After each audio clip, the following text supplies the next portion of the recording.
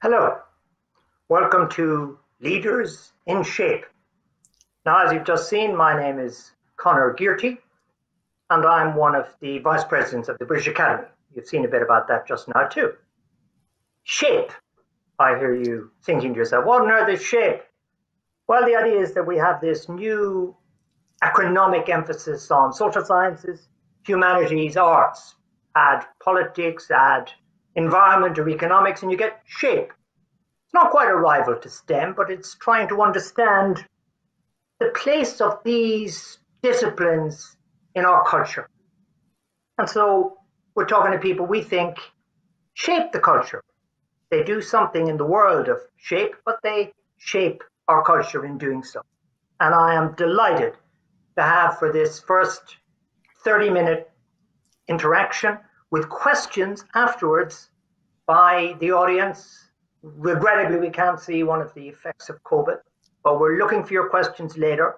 I'm delighted to have Hermione Lee, Dame Hermione Lee, prodigious writer of biographies, prodigious. Virginia Woolf, Edith Wharton, Penelope Fitzgerald. Also, I think the reason we're so keen to have her and so delighted to get her, a thinker about what the field of writing biography is about, not just the deliverer of tomes, but a reflector on what they're about in the abstract way. And I missed out that she's a dame. I think it's a dame of the British Empire. She's been a president of a college in Oxford. Also, a person who's at home in and part of what we call our contemporary culture. So in many ways, an ideal guest. And she's just written a book. This is not a promo for the book, but there is a new book. And one of the incentives for doing this is you get to read the books, and I was really knocked out by it. It's a biography of Tom Stoppard. And so we'll talk about that. We'll talk about that in a minute. But first of all, Hermione, welcome to this. Welcome. Thank you very much. And I wanted to ask you a sort of basic question. Why biography? I mean, here you are, you're very good at school, you're sitting at home reading all the books, and you go to university and you study English. Why devote yourself, I suppose I could be a little mean, to other people's lives? Well, I am very curious about other people's lives. So I suppose there are some base motives, as well as sort of high educational motives. But I think that in a way I was perhaps a refugee from critical theory in the 1980s. I very much wanted my academic life and my writing and my research and the books I wrote to use the same language throughout. I didn't want to be using a highly specialized, even arcane language. And I didn't really buy the idea of the death of the author and the freestanding text. So I think that I was also very influenced by wonderful books in what we loosely call the golden age of biography. Richard Ellman's Joyce, Leon Edell's Henry James, Michael Holroyd's Lytton Strachey. Those books were very important to me when I was beginning to be a literary person. So I think it was a combination of loving these big, exciting books about writers that I liked, and also wanting to write life stories as a way of thinking about writing. I could never write a book that wasn't a literary biography. That's all I can do. But did you kind of, picking up one of the points there's a dislike is too strong, critical theory. You didn't feel part of where things were. Was there a part of you that wanted to be read, as it were? And did you feel, am I putting words in your mouth, that you could have had a perfectly respectable academic career, which was removed from what people understood the world to be about? Was it too research? I had a little book. I used to present a book program in the 1980s called Book 4, which was in the days when Channel 4 had a sort of educational remit. And I had an amazing time over 5 or 6 years meeting a lot of writers who had books out at that time, and who who were willing to come and talk in the studio about their books. And I think I felt very strongly that what I was doing then at York University as an academic, talking to students about books, and what I was doing on this book program were part of the same thing. I didn't want them to be separate enterprises. I see. So in some ways, you're trying to get out of the academy. You mentioned Channel 4 as well as stay within it. And perhaps that's a way we're trying to influence. But does it matter to you whether they're literary or political figures? I mean, Stoppard, we'll get on to him in a moment. He's a bit of both, isn't he? But you're mainly literary, aren't you? That's your thing. Why that? Why not Harold Wilson? Why not take Roy Foster, Yeats, who is both political and literary? Why was literary? Well, Roy is a phenomenon, and he has this extraordinary ability to be a brilliant historian and also to write absolutely wonderfully about poetry, as in his new book about Seamus Heaney. I can't do that going across into a different world. I couldn't write a biography of an architect or a mountaineer or a gardener, although I might be interested in all those things. I want to find out what the sources are for people's writing. And they have to be writers that I admire and like. I have to like the work in order to want to write about them. So I couldn't write about the life of a politician. I mean, I suppose I could if somebody offered me lots of money and I had all the documents, but I wouldn't enjoy it. It wouldn't be, it wouldn't get to the heart of me. I need to have some literary involvement with the subject. Yeah, now, on that, I could see that, because there's not a lot of gossip. You said you're interested in people. There's not an awful lot of gossip in this fantastic book. There's a lot of good literary analysis. I think it's what makes it exceptional and reminds one of so many of the plays, including ones I hadn't, for example, heard of. Now, Carlyle said, you take an open, loving heart. I got it from one of your thoughtful books on what it is to write biography. But, I mean, is he really as lovely as he appears to be? People who haven't read it, Tom Stoppard can do no harm to anybody. One thing, I mean, there's lots of examples. But there's some lady, he's living above in some apartment somewhere, and he makes an incredible noise all evening writing or something. And she says, oh, it's just Tom or something. Not even the people whom he causes noise nuisance to seem to mind. You go through his personal life and they all seem to be lovely. He writes to everybody all the time, thanking them for this, that, and the other. Do you think you carried open, loving heart a little bit too far on this one, Hermione? Well, I think you're giving a slightly sentimentalized account of my book, actually. The little anecdote you inaccurately referred to just then was about Tom as a very young writer, scribbling away, typing away frantically all night, and his landlady sweetly attributes it to the rain falling, which is rather nice of her. So she's the nice character in that anecdote.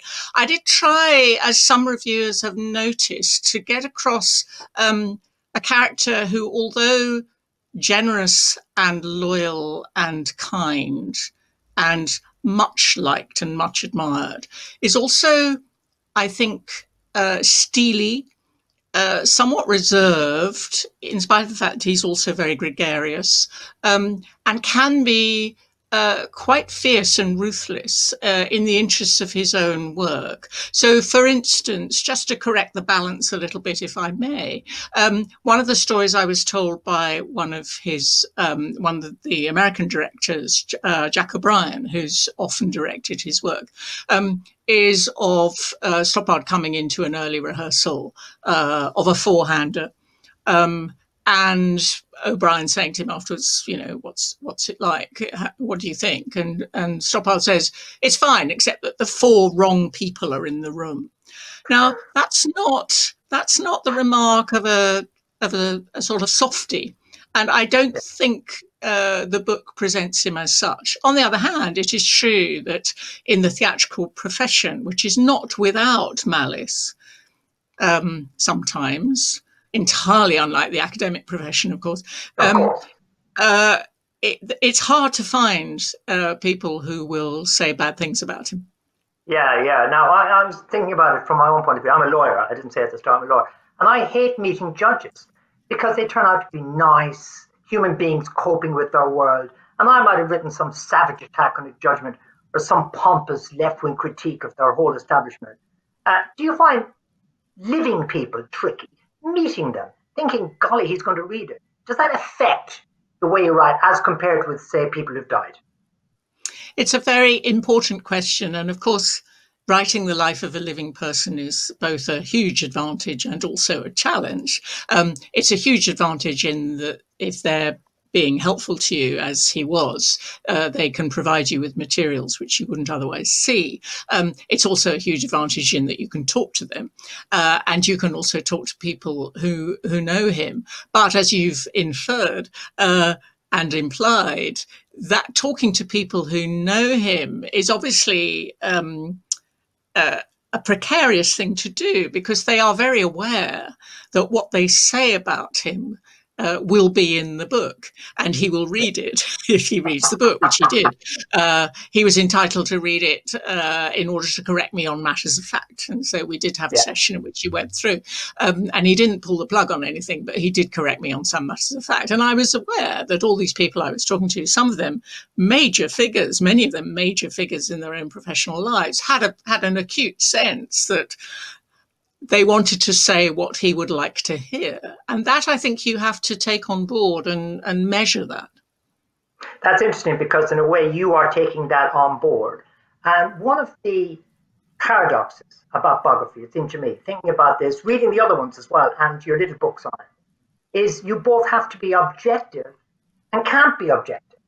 So you need to be not him or his idolizer or his obsessive critic, but you recognize in one of your shorter books that there's no such thing. You may not be a critical theorist, but you certainly understand that there's no such thing as objectivity, that you bring yourself to it. How do you crack that? How can it be simultaneously both? I wonder if there's a resemblance to being a lawyer, in that you marshal the facts of the case and you speak to witnesses and all of that. Yeah. But there, you cannot make your own personality and your own judgments entirely disappear. People write biography from the vantage point of their class, their race, their education, their gender, their predilections, what their education, what they already know. So you cannot remove yourself from the picture. But what you have to try and do, I think, is weigh the evidence in the way that it resembles legal action, I suppose. You have to not trust just one witness, but make the testimony of witnesses corroborate. You have to come back to the subject, if you are lucky enough to have a living subject, with the same questions more than once to see if you will get the same answer, and so on. So these are all quite familiar methods, I imagine, to a legal mind. They are. They're very like cross-examination and looking for evidence to substantiate, and then putting your background as far back as you can while being aware it's there. But the thing is, there are multiple cultures. There are a whole lot of cultures that generate, in our little community, in our world, generate different kind of biographies. So we have sort of, if he has one, Wayne Rooney. We have those various people called Kardashian. We have celebrities. We have pop stars of whom I won't and you may not have heard. Do they have less value, in your opinion, reflecting our culture, capturing parts of it, than the kind of biography I read is political and that you write, which is literary? Are we able to say, well, actually what we do has more value, or is that pompous? Well, I don't think they have less value in terms of the readership. The readers will look for things that are valuable to them. Readers who are not in the least bit interested in British theatre or in the history of Czechoslovakia historically, and so on, are not going to be reading a life of Tom Stoppard. I'm probably not going to be reading a life of Kardashian because it doesn't interest me. But for the people for whom that's interesting, then it does have value. I think the problem with value is the question of lasting importance and influence. I've taken a punt, as it were, on Tom Stoppard. I think that his work will last, and I'm not alone in thinking that. There is a danger about writing someone who's alive or recent, because you have to gamble on the possibility that the value is going to last. I mean, I think talking about cultural difference in a slightly different way, one of the things that fascinates me about him is that he's got this mixture of high culture and popular culture in his life. He loves rock music. He's not in the least bit interested in opera. You know, there's a wonderful line at one point where he says, "I bet Samuel Beckett never went on Call My Bluff." You know, he's open to all kinds of cultural movements, and that's one of the things I liked about writing about him. Yeah, I loved his, I mean, people can read it, but letters to his mum, and they're just wonderful, weekly practically, where I can't believe I'm going to Buckingham Palace. So there's a sort of small boy atmosphere throughout. You picked up the point about Czechoslovakia. I want to ask you about this, about shaping culture, because after all, this is so-called Leaders in Shape. There's no doubt that he's a playwright who has somewhat molded our world in both his plays and then in his political activism, which many of us misunderstood as so-called right-wing, but which in retrospect looks so powerful. We will have seen the plays that he did on TV. We will have known of his friendship with Havel. There is a person who indisputably is shaping our culture, good or ill. I think good, but definitely shaping. Now, is a biography just, I think you said, an index of its time? Does it, however, do more than reflect? Do you think it can somehow influence culture as well as reflect what it finds? Do you have that ambition? This is a complicated question. In a way, it's a question about him, and in a way, it's a question about the form. So can I sort of quickly answer it in two bits? One is about his own politics with a small p, if you like. He came to England, in fact, as a refugee, although he didn't use that word, at the age of 8. And he says he put on Englishness like a coat, and he was conservative he is conservative in his temperament and has been so. And he had the horror of totalitarian regimes, which came with having escaped from a life in Czechoslovakia as a writer under the communist Stalinist regime. And so he often set his own lucky chance and his own life against that of Václav Havel, for instance. And he was a great supporter of Charter 77, and all through his working life, from plays like Professional Foul, which you referred to, right through to Leopoldstadt, he has been a supporter of Soviet refuseniks, of political prisoners, of Charter 77, and so on. So he has constantly been, as it were, arguing in his plays for freedom of thought, independence of speech, true speech, against the kinds of oppressions and restrictions of a sort of totalitarianizing utopian scheme of government. So you can see that in many, many plays, including Coast of Utopia and so on. So to get to the second part of your question, in writing about that, which I think is a deeply, deeply important part of his life and work, not least because he was for a while misconstrued as a kind of heartless stylist who didn't have those sorts of interests.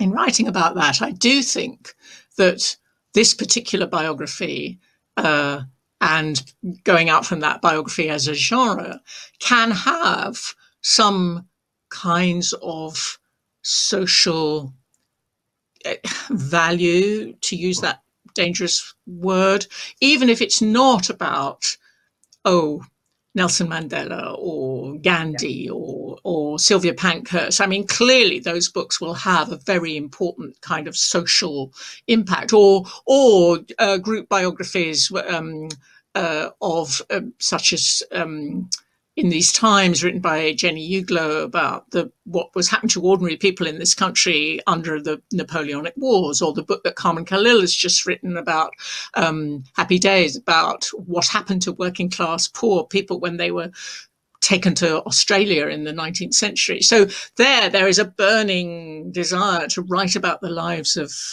group, masses, ordinary people.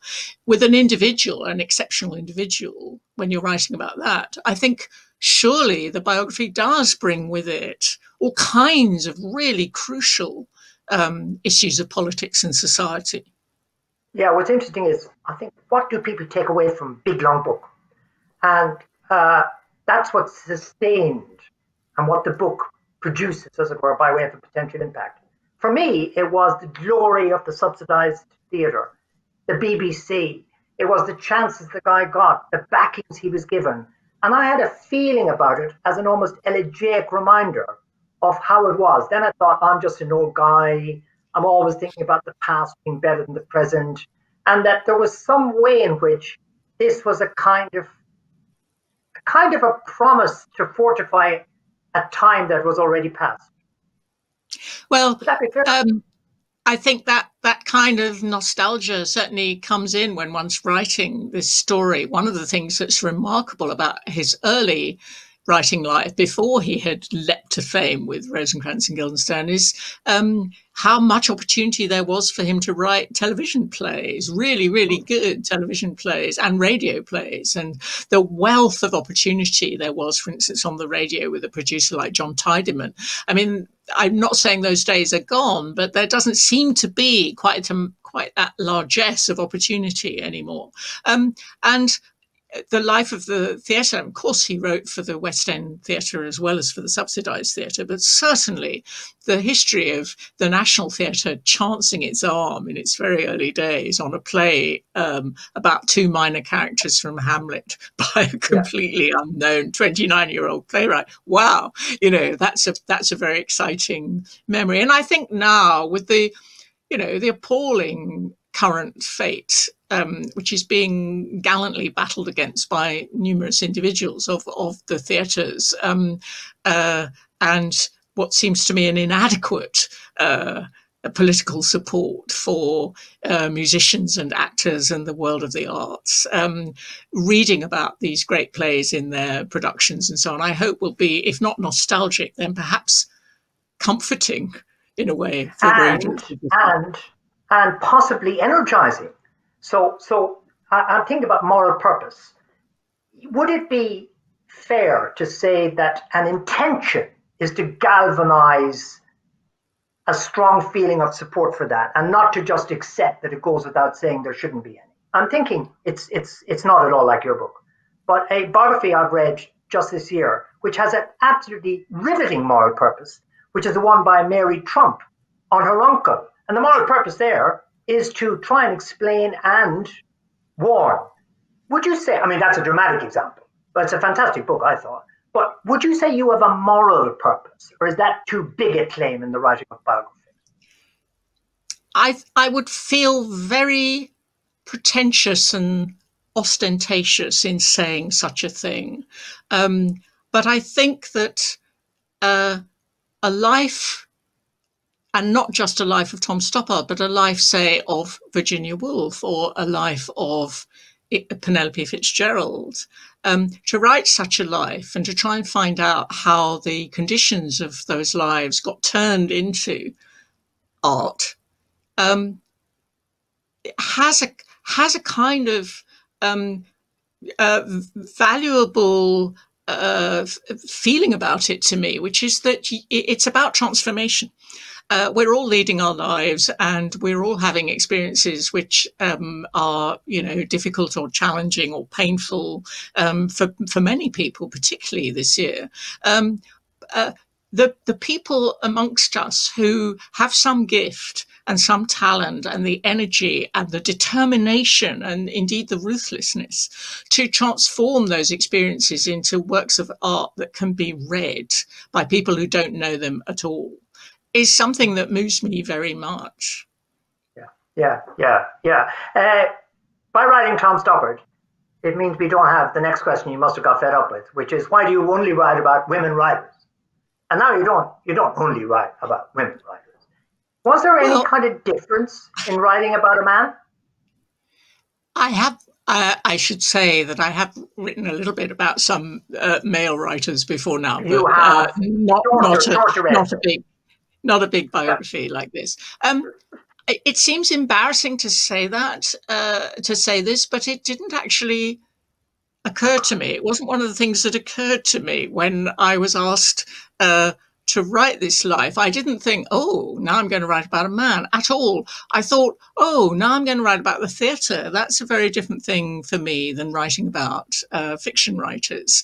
And it didn't at any point strike me as an odd thing for me to do. And I didn't approach it in a different kind of way. That's not to say that when I have written about people like Edith Wharton or Virginia Woolf or Penelope Fitzgerald or Willa Cather or Elizabeth Bowen, I haven't been very taken up with what they have to say about the condition of women and the situation of women and what they and how they have written their women characters. So that has been and is an enormously important and interesting thing for me. But I didn't set out to choose different colour pens, as it were, when I wrote this book. Fascinating. Now, look, we're going to get to the audience. There's been a bunch of questions coming in, and I will faithfully relay them in a minute, but I can't resist two little questions at the end. One, an academic you really respect says, I want to do your biography. I know you're going to tell me nothing's happened. Lots has happened. It's a very full life.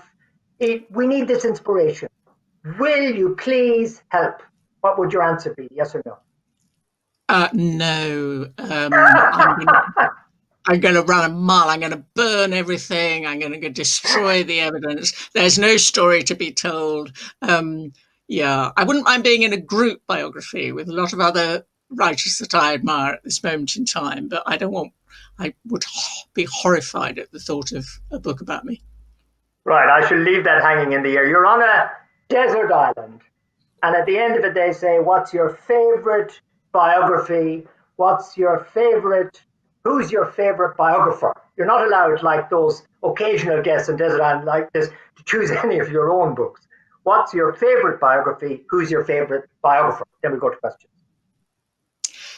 I think I would take with me my dear friend Jenny Uglow's book, The Lunar Men, which is a wonderful, wonderful, adventurous, original example of how biography can explore many lives at once, and a most brilliant way of writing about science at a point of in the 18th century, a point of amazing discovery and invention. And it's a great book about English eccentricity and a particular place in England. So it's a difficult one for me to choose, but because there are many others I would also like to choose, but that would do it for me. And your favorite biographer is also Jenny, or somebody else entirely? I think it's hard to say a favorite biographer, but I must say I have been really influenced and shaped in a way by Michael Horroy's work. I thought that at the time that book on Lytton Strachey was one of the most extraordinary things I've ever read, and I love the jokiness and the wit and the stylishness of what he does. Marvellous. Thank you. So I love the way you slipped in shape at the end of our discussion, since we're desperately trying to make this part of a shape series. Great. The first question, these are questions that come. A bunch of them have come. We'll try and get through them. This is somebody, I don't know who it is. We're not allowed to reveal. I don't even know who it is. In your wonderful book about Penelope Fitzgerald, okay? Here it comes. It seems to me as if you're not saying everything, that there are things that you did not say, maybe because you felt that it was gossip. And now this anonymous person says, have I read rightly between the lines? It's a very astute question, but actually it has to do with her and not to do with me. I put in what I knew, what I could learn about her. I knew her a little bit, though I didn't know I was going to be her biographer when I met her and interviewed her and met her socially. She was a kind of genius, I think, and she was a very evasive and private and mischievous person. So she would lie to interviewers. For instance, she wrote a wonderful book about Moscow before the revolution, the beginning of spring. I don't know if you know. And it was completely immersed in the atmosphere of Russia in that time. And people would say to her, oh, you must have spent a long time in Russia. and sometimes she would say, yes, yes, I lived there for months. And sometimes she would say, no, I've never been there in my life. And the truth was that she'd been there for a month on a package tour. And it was just how she felt on the day. Yes, so it's sort of true. Thank you very much. That must have been a tricky, slippery subject for you. And you met her slightly, didn't you, briefly, before ever you got stuck into the work? Isn't that right? Yes, I interviewed her a few times, and she gave me a very nice review for my biography of Virginia Woolf, which I greatly cherished. Ah, right, quite early on. Here's a question. It's a more general one. It's you wrote your first biographies in the 80s and 90s, and has the way you write biography changed over the years? Are you consciously aware of change?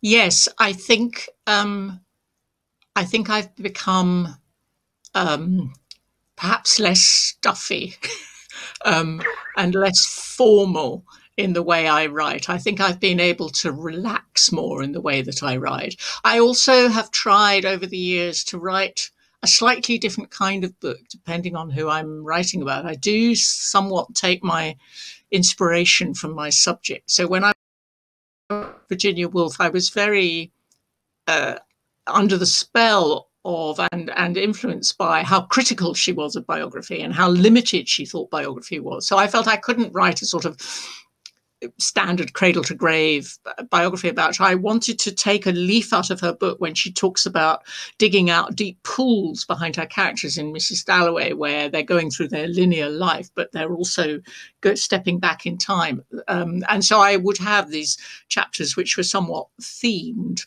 as well as hanging on to the chronology. And when I came to Edith Wharton, for instance, she's such a material girl that I wanted to have these very richly furnished rooms, so that you would go into the Italian room or the French room and so on. So I slightly changed my not my style, because I don't think you can, but the sort of form of what I've done.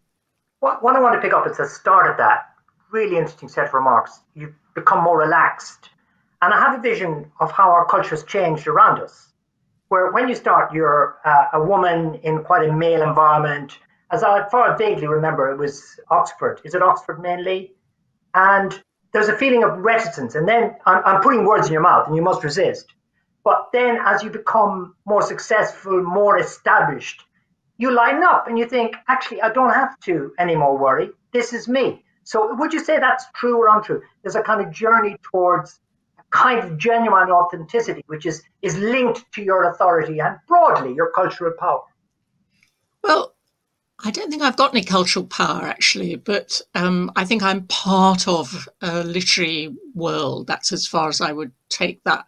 But I haven't always been in Oxford. That's one thing. I spent a long time I spent time in Liverpool and in York. I was in York for 20 years. And so I wasn't always, as it were, under the shadow of the Oxford tutorial, if that's what you're implying. But I think certainly I have felt I mean, for instance, in the 80s, I wanted to write a book about Elizabeth Bowen. It wasn't a biography, although it had biographical material. It was very much a study of the work, because I was in love with the work. I couldn't get a publisher for years to publish anything about Elizabeth Bowen, because she was deemed to be an unimportant minor Anglo-Irish writer. All that has completely changed. So that change in reputation of certain writers, has partly also been attributed to movements like Virago, of which I was sort of, on the edge. So the way in which women writers that I've written about have become more read and more accepted, that's been a very important part of my life. Yeah. I'm going to go on to the next question, which starts with a lovely story. There is a question, but here's the story.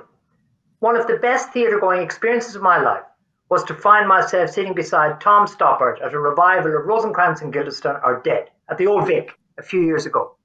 The play was 50 years old, and he was taking notes in the dark through the performance. I had a sense he continues to tinker with his work. And now the excuse for telling us that lovely story, which you didn't need, by the way, anonymous speaker. That's a lovely story. Did you, during your research, find out whether he has in fact continued to work on change most of his performed plays? Is he constantly at it? Yeah. That's a great story, and in fact, it matches my experience exactly. Which is that I was very kindly allowed by David Laveau, the director of that 50th anniversary revival of Rosencrantz, to sit in on quite a lot of rehearsals. So there was this extraordinary scene of a cast which largely consisted of people who had not been nearly born when that play was first put on, including Daniel Radcliffe. And they were asking him lots of questions about the play, and to which he was responding very carefully and thoughtfully. And he was also still 50 years on, slightly changing and slightly tweaking this classic text. For instance, he gave a couple more lines from Hamlet to Gertrude in that production. I mean, this didn't get into the published 50th anniversary text, but it did get into the production. And so here is a playwright who often says that he doesn't think of theatre as a kind of set in stone, as a kind of fixed art form, but as something that is fluid and open-ended and can change, still tweaking and working on a classic play. And it's a rather moving thing. And to me, very moving also because I feel there's something of an analogy with biography, in that I like to think of biography as containing unfinished business, open-ended questions, things that haven't been found out. I hate the word authorized and I hate the word definitive, because there is no such thing as a definitive life.